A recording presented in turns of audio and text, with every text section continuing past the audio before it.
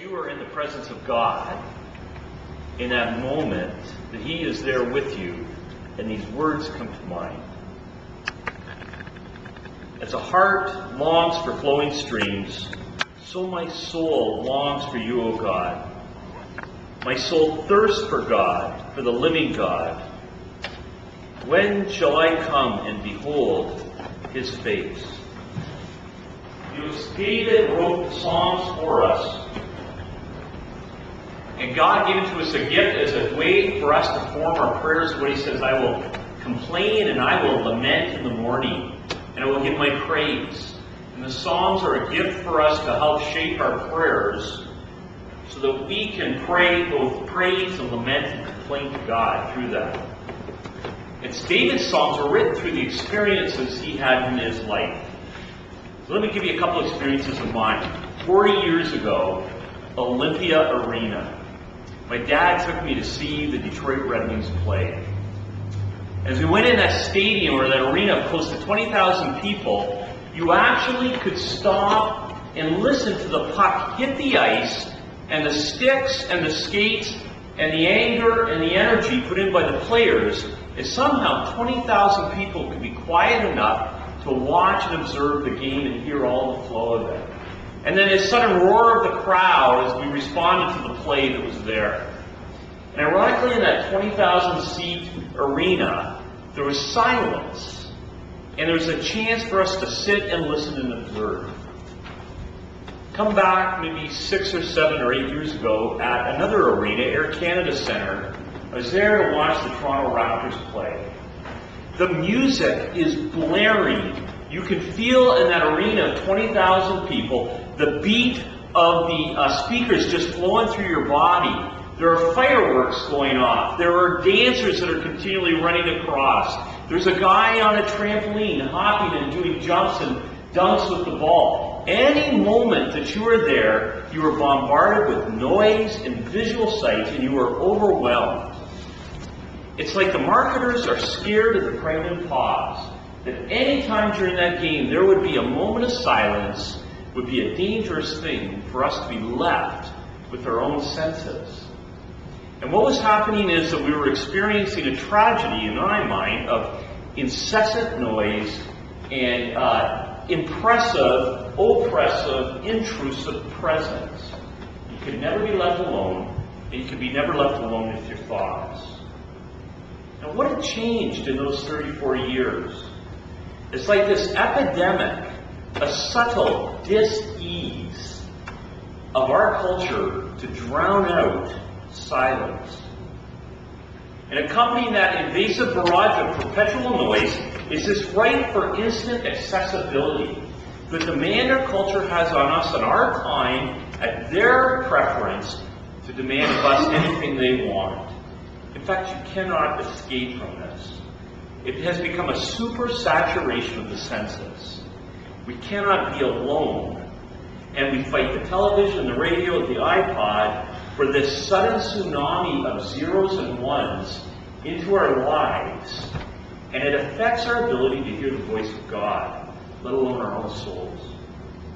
So I want you to think about your story and talk to the person beside you again and ask this question: how does technology assault your senses and your time? Or is this just an old man's perspective of the disease? So ask that question: when are you confronted and when are you assaulted with sounds and technology that take over your voice, your silence, and your right to time? Go ahead, have a conversation.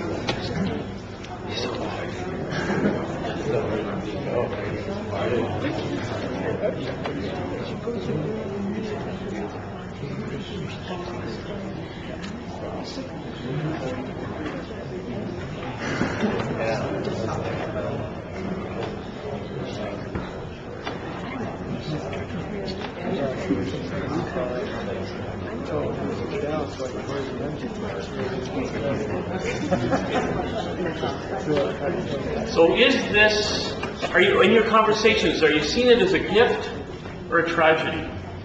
Have you seen it as a gift? Less of a gift. Pardon? Less of a gift. Less of a gift? Tragedy? More of a tragedy. Yeah, so what are the things? Like, what do you wake up to? Younger. Pardon? Music. Music. Okay, music goes on. How do you put the TV on right away in the morning? Okay? We wake up and we want to have the Today Show playlist. The radio, we drive. Everywhere we drive, play the radio. There's those things that happen. What are those things that take precedent and choose to interfere in our time and take charge of us? Emails. Email, that's right, yeah. What is this addiction to? I have to answer my emails immediately. Other things. Texting. Yeah, texting. All right, yes, that's right. Telephone. Doesn't it just come at you? Like, is there some resonance here? Let me tell you about a canoe trip.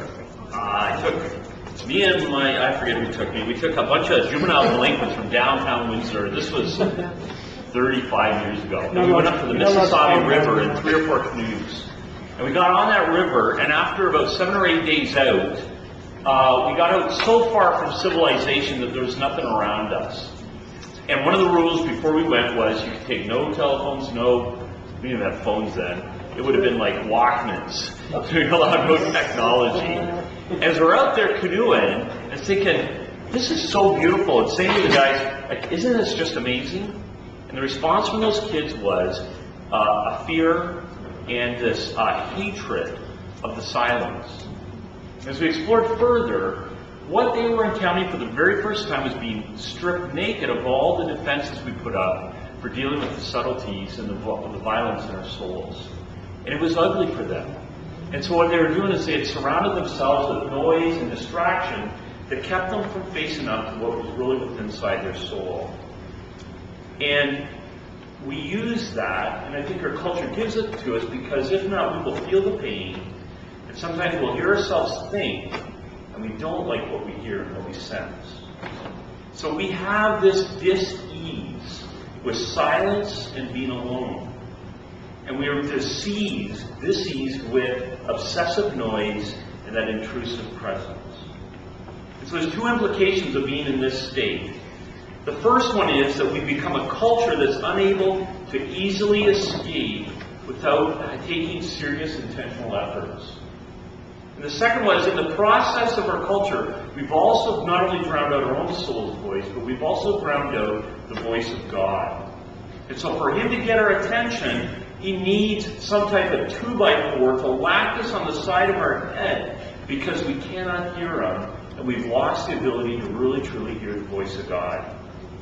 Or hopefully He's waiting patiently for us to come to our senses and ask the question, where is He? But the fear is that we become so unfamiliar with listening that we really don't hear Him when He's speaking to us. And so we could miss out on hearing God speaking healing to our pain and be present in our loneliness. So we need to shut up and shut out and then listen carefully. Now, as a contrast community, the kingdom of heaven, called the church, we need solitude and we need prayer to counteract the side effects, to be the antidote to the disease of our culture. And as a kingdom culture, every once in a while we need to step into the kingdom of heaven and shut down and simplify and waste our time just sitting and listening to the still small voice and being waiting for God. And so in the 6 traditions of the church's 2,000 years, There is the contemplative or the contemplative tradition that provides that antidote to this dis-ease. And those from this tradition practice two opposites. And the one was a yearning for the presence of God to be experienced every moment of my day and my life. And the other one was this stealing away for a romantic rendezvous with God, to practice at times through the day, praying and listening and practicing prayer. So 500 years ago, there was a fellow named Brother Lawrence, who was a monk, who did the dishes all day long, and he was a simple kitchen helper. He blended, though, work with prayer. And as he peeled potatoes and he washed pots and pans, he anticipated that Jesus was just beside him, present in everything he did. And so he purposed regularly all day long to enter into a thoughtful and expectant conversation and to sense the love and presence of Jesus beside him. Now his was an attitude of partnership, pleading for grace and mercy on those he served. He would be praying for them. He'd be attentive to the creation and the beauty around him. And he would always be sensing the way God would be prompting him to respond to people and to everyday contact and experiences. And so his life became 24-hour ongoing prayer. He took the saying of Jesus seriously. When Jesus said, "Lo and behold, I am with you always," he took that seriously and attempted to work that into his whole life. That whatever my role is, Jesus is present. Whether you're driving a cab or doing the dishes, or you're working on the line, or you're hanging out with friends, or you're walking the dog, Jesus is there with you, beside you. That you are not alone. I am not alone in my activities. Jesus is there, and God is inviting me to actually be present with him. And in his small book called Practicing the Presence of God, he mentions that over time it became second nature to him, that the discipline profoundly and delightfully changed the way he saw his world. It was a world that Jesus was always present. The second aspect, or opposite, the one was Jesus always present, praying continually, is this idea of stealing away for a romantic rendezvous with God. And Henri Nouwen, who just died maybe less than 20 years ago, was a Harvard scholar who had seen success in all that he did, and he had put that aside and pushed it away to accept residence at L'Arche in Montreal, which is a community for the mentally handicapped. And his job was to serve, to live with someone who is incapable of caring for themselves, what we would call the least of these. And he did their laundry, their dishes, and cared for them day in, day out. He humbled himself, and in that place, he found Jesus. And he talks about how our culture's life is absurd. And he says the Latin for absurd is death. That we are in a world that's made us absurd, has made us deaf.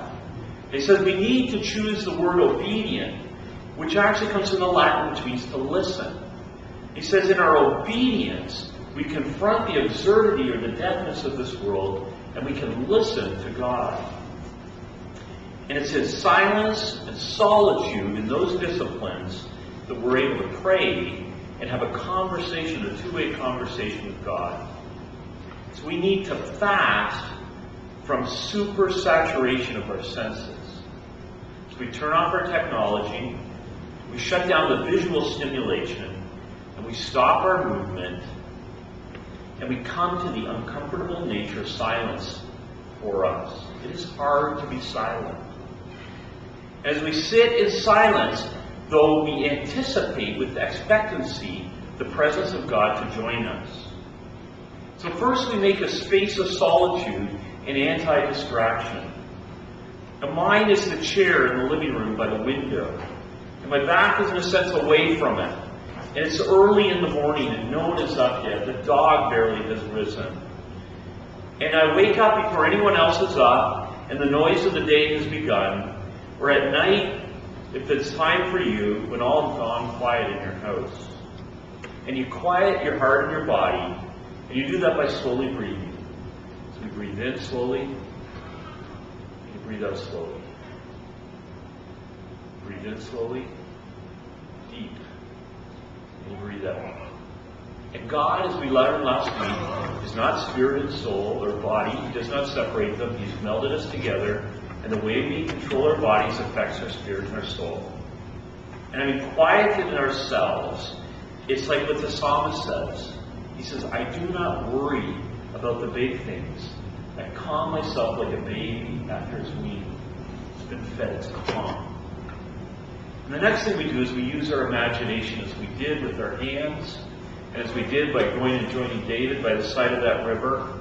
And we go to a place that becomes a safe place for you to visit with God. Imagination, if you think of Psalm 23, how does David say? The Lord is my shepherd, I shall not want. He makes me to lie down in green pastures. He leads me beside still waters. David's using our imaginations to meet in a special safe place with God. There's an icon that's going to come on the screen by Rublev. And this icon was painted 700 years ago in 1410. And it's from the Russian Orthodox Church. And you can imagine in Russia at this time, the literacy rate of the Russian people was probably 1 to 2%. So over 90% of the people could not read. And so communication and discipleship of the Bible was done through imagery and through pictures. And what we have here is the story of the three men, the three angels who came to visit Abraham and sat down for hospitality with Abraham. But there's a deeper level of meaning to this picture, and it's actually a picture of the Trinity. And the Trinity sitting down at its table to feast. But what's missing in the sense of the table?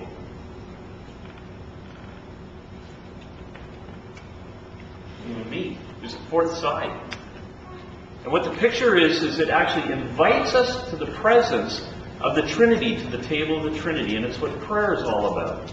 That we sit with the Father, Son, and the Spirit, and He invites us to sit and feast with Him. To share not only communion, but communion which is with union, with oneness. We come to the table.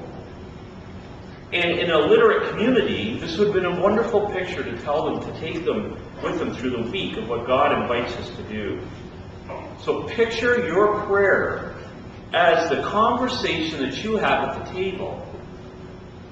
Now, if you're a guest there that's been prepared for you, as it has, what verses come to mind? Are there other verses in Scripture that this picture speaks of? That's an open question.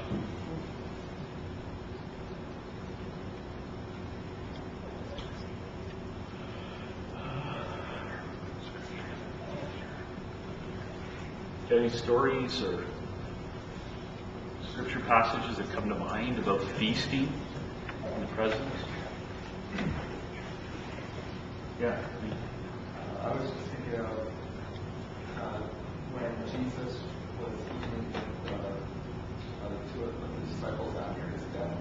Yes, very good. You're right. John 21. Jesus makes breakfast and goes and finds his disciples and reconciles with them and invites them to come and eat with them.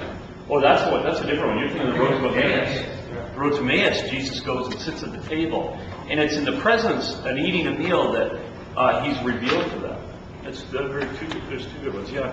It said in this icon that like there's God the Father sitting on one side and the Son and the Holy Spirit, they have this direction. They're looking at the one person, like there's three persons in the Trinity, yeah, and there's two with their view toward the one, giving the one honor, and as well in the middle there's a cup which kind of represents the Eucharist.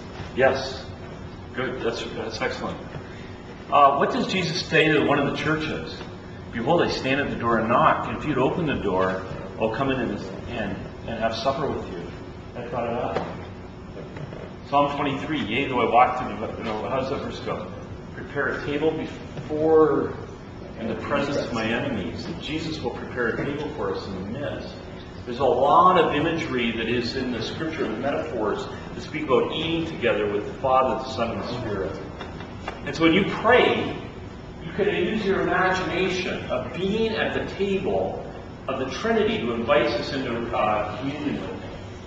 So as you pray, if you thought yourself not praying alone to some God up there, but actually praying to the members around the table, how would it change your conversation? What would you say differently, knowing that you're sitting with the Father, the Son, and the Spirit? I can tell you an experience I had of how imagination had a profound effect on me. We were reading Psalm 23 with the spiritual director, and we were working through the picture of the 23rd Psalm, and this image came to me of a backpack I was carrying while in the 23rd Psalm. And with my spiritual director, we sat down and said, well, what's in the backpack? Why is it so heavy?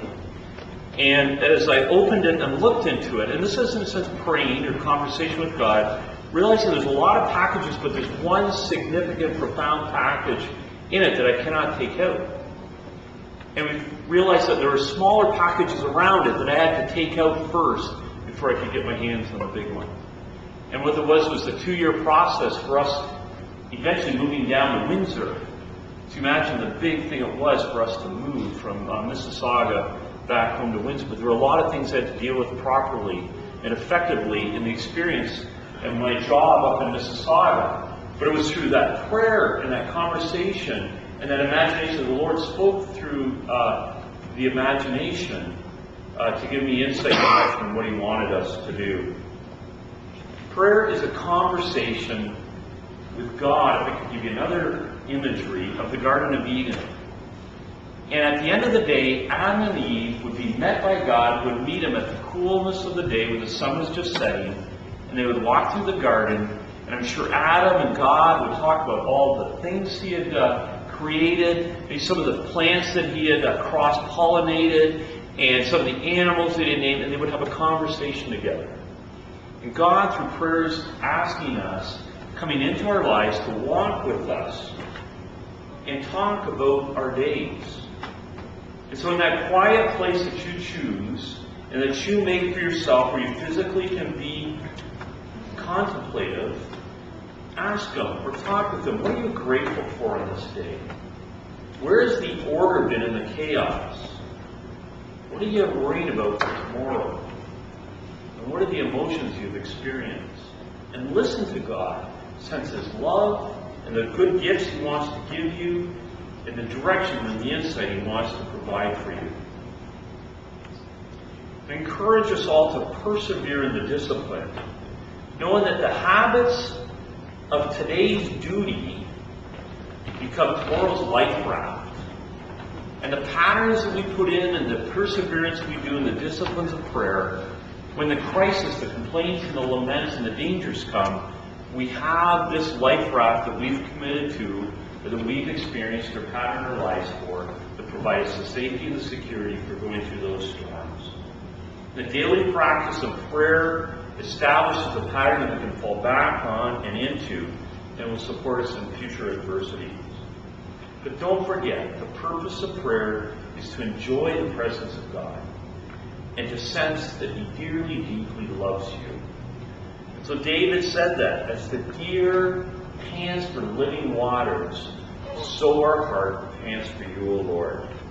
So may your contemplative heart be a good counterculture to the disease that's in our world.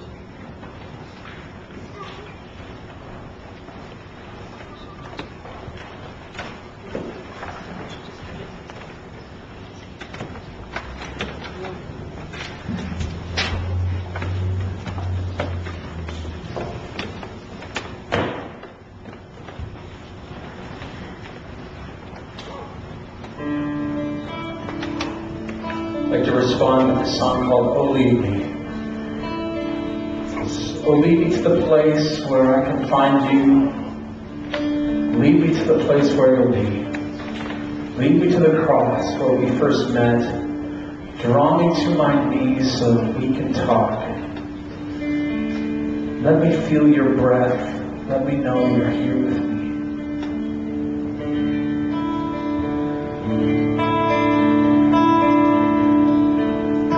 Sing with us. Oh, lead me to the place where I can find you.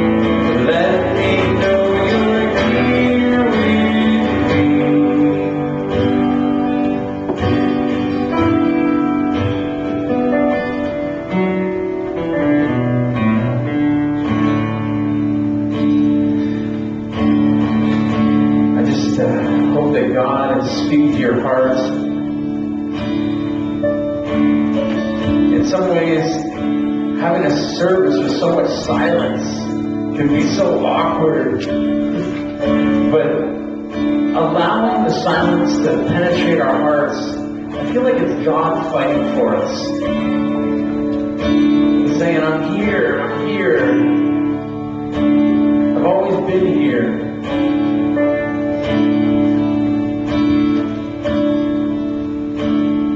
But how is God speaking to you? How have you needed to quiet yourself? It's scary, as Bob said, to allow the voice of God in the midst of that silence, because it means confronting things that we're not too pleased about in ourselves, things we're afraid of in ourselves. But it says in the scriptures that the Lord hasn't given us a spirit of fear, but of power, of love, and a sound mind. Let's sing that chorus one more time. Lead me to the cross where we first met. Draw me to my knees so we can talk. Let me feel your breath. Let me know you're here with me.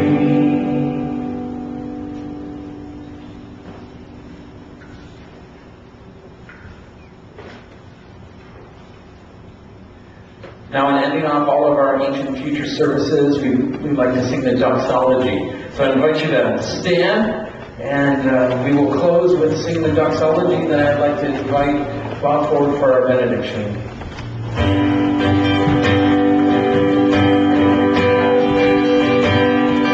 Praise God from whom all blessings flow. Praise Him, all creatures here below. Praise Him above, ye heavenly hosts. Praise Father, Son, and Holy Ghost.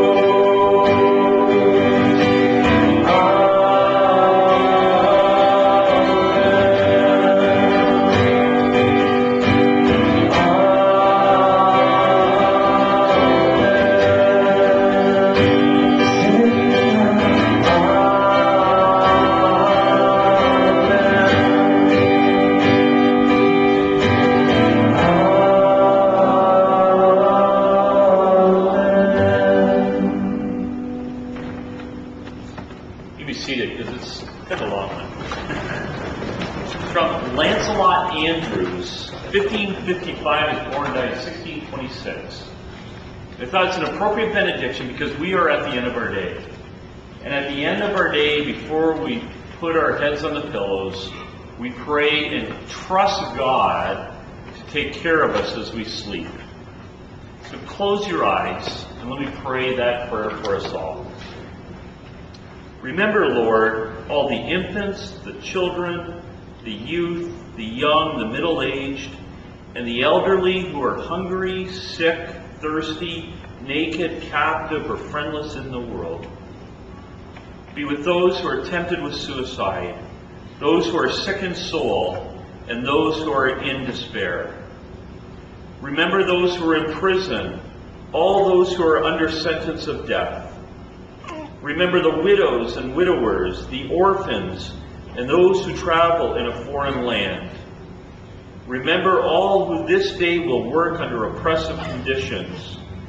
Remember the lonely. O Lord, you have called us to overcome evil with good and to pray for our enemies. We ask, Lord, that you have pity on our enemies, just as you have pity on us. Lead them, together with us, into your heavenly kingdom. Amen. Go in peace. Thank you for coming in. Just a few words of announcements. We're so, like we said before, we're really glad that you're here. Let me encourage you to invite your friends. If you feel like some people that you know could really benefit from experiencing the different streams of Christian faith throughout the centuries, invite them out. It would be great to have some more people here too. And if you have any needs, if you have anything that you need prayer about, or just any kind of support, someone to talk to, Bob, myself, we are all here to help you. So feel free to come up and chat if you need to. Have a great night.